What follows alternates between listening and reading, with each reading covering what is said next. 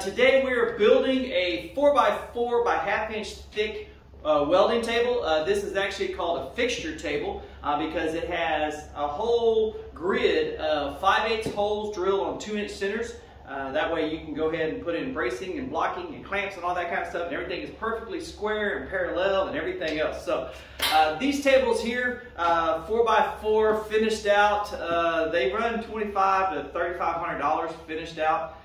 You can buy a kit. Those things still run $1,500 to $1,800. You still have to weld it out yourself. What I have here is, like I said, a 4x4 ½ inch plate drilled out. I've also built the grid underneath for support and helping straighten it out of 4-inch, 1/4-inch flat plate, and then 2-inch tubings for the legs, and then I got some 4-inch casters down here. All in, I think I'm about $600 total into the build, and probably about 6 hours of welding time, labor and everything to put it together. So overall, not a bad price for something that costs a whole lot of money.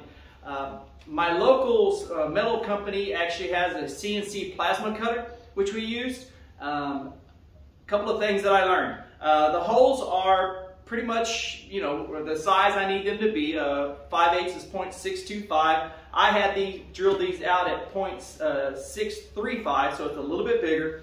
The plasma cutter doesn't quite get all of them perfectly round, so I'm going to have to go and take a little tool and kind of clean them up a little bit. But overall, most of them are pretty good, and you just have to clean out the little bit of the slag that's left over, and it should work fine. One thing that you will note, and you're going to see in the video, is that this plate, after they cut it, was actually tacoed a little bit, about 1/8 of an inch on each side. And so in the video, you're going to see how I go through and actually straighten this plate out while I welded it up. Now, something that you didn't see off screen was that I tried to flatten this thing by putting weight on it. I got it shimmed up off the ground about 1/2 inch. I parked my tractor on it. That didn't work. I parked my Excursion on it. That did not work. At the end of the day, I called my neighbor up. He's got a 16,000-pound tractor. We took the plate over to his shop, got it up off the ground. We parked the front tire on it. It pushed it down, but not enough. Then we parked the back tire on it, also not enough. At the end of the day, we ended up putting this thing up on 2x4 blocks where they're just barely on the ends. And I have a 4x6 by ½ inch wall tubing, piece about 26 inches long, stuck in the center here. And we straddled the tractor axle over it, and we used the tractor as a weight to counterbalance, and then put the hydraulic jack on there and push this thing down. We put about a 1-inch bow in it, probably about a dozen times, just down, up, down, trying to get it to where we could get it pretty flat. Eventually we got it close enough to where in the video you're going to see we're still a little off, but we go through the process of starting on one end, working our way across, and getting it pretty flat. So I'm sure you're going to have some comments about this, so please feel free to make them below and subscribe to the channel. So I figured the easiest way to do this is to use this as the welding plate. So we'll put this in line exactly where we want the plate to sit, then verify this is parallel, not parallel, but in square with the table, and then we'll just set the plate right up against it and then weld from this side.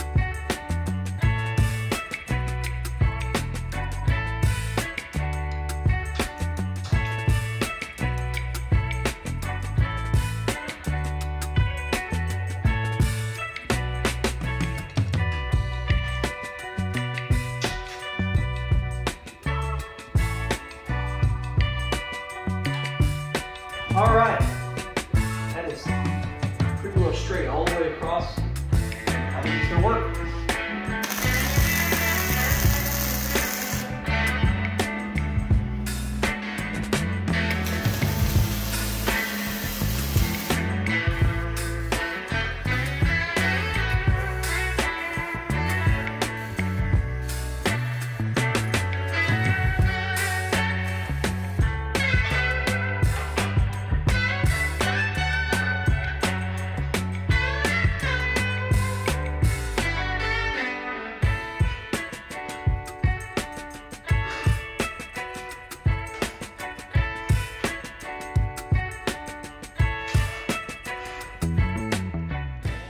right, so I went ahead and decided to use two straightening setups here with the 2-inch tubing. Unfortunately, I only have one piece here, so I'm going to use my angle iron. I think it's going to work just fine. But this way, I've created a flat patch that's kind of in between these two. So what we'll do is we'll go ahead and we'll weld this one up. Once that one's done, then we'll move it over here, flatten that. That should flatten everything between here and here, and then go ahead and weld it, and we'll just kind of leapfrog our way across. I've got this first piece set up over here. This is actually a 1/2 inch shorter than the ends, so this is 47.5. That way it leaves enough room here for the 1/4 inch plate that's going to go along the ends here. So just make sure you've got a 1/4 inch on each end, and then you should be good.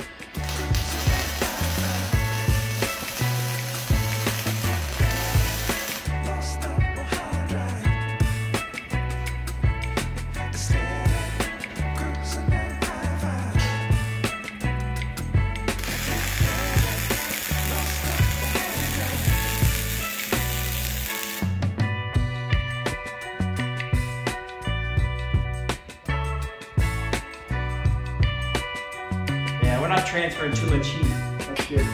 All right, so one thing I noticed is that this end over here has got just a little bit of a dip. You see I messed up this one here. I didn't see it. It's pretty mild. But anyway, so it kind of flattens out here, so just a little bit of a problem here. I'm not sure what I'm going to do about it. But anyway, to fix that, I went ahead and stuck another clamp on top of this to make sure that I bring it up from the bottom here, and then we flatten it out so that we're good and flat all the way across now.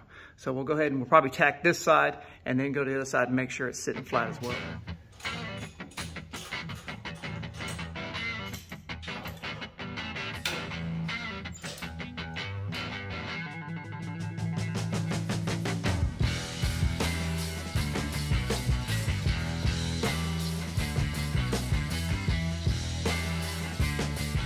All right, so this process of putting 2 bars across here to flatten this out and then welding this, clamping it all down, this seems to be working pretty well.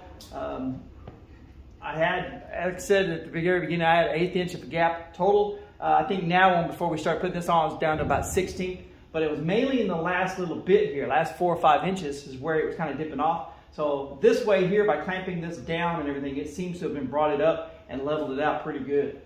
So for what I'm needing, I'm going to be pretty happy with this. So we'll go ahead and finish across. All right, so we got all the ribs put in, and it is pretty straight across here, so I'm pretty happy with that. But now when we put the level on here, going this direction, there's just a little bit of a crown this direction right here. Not much of one, but very slight. So what we're going to do is we're going to move over the sawhorse over enough to where we can put the 2-inch tubing stack on the bottom here, and then we're going to flatten it this way the best we can. Anyway, we're going to flatten it with putting the tubing on the bottom here, and then we'll be able to put the side piece on that should level it out.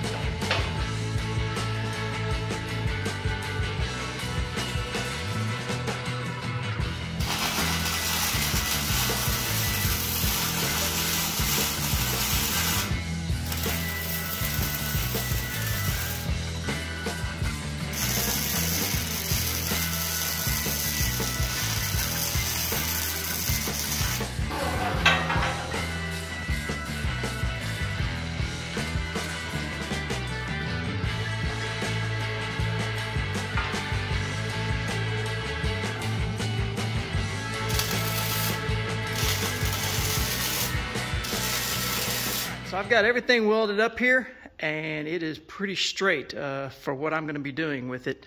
I'm probably going to later time going to come back and put another row here and here, but unfortunately I don't have enough of that right now.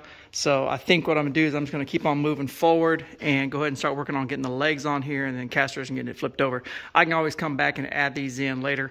I just don't have them now, and I want to keep on moving. So now we're going to move on to putting the legs on. For the legs, I'm using some 2-inch square tubing. These are cut at 33 inches with the casters that are about 5 inches tall. That puts the tabletop at about 38.5, thereabouts. For me, I'm 6 foot tall. I prefer a little bit taller table so that, you know, the 36 inches, I feel like I'm having to bend over too much. I don't like that. So I make them a little taller for me. Obviously, you can make it any height you want. The good thing about having this 4-inch flat bar on here is that we're going to be able to just put this in the corner, square it up both directions with the table top, and then weld this thing in all the way down on sides to the top of it and along here. And I think that's going to give us enough contact where we shouldn't have to add any other additional bracing, I don't think, to keep the legs from wiggling or anything like that. So we're going to go ahead and do that. Once we get the casters on it, get it right side up and test it, we'll see if we have to add any extra, but I don't think we're going to need to.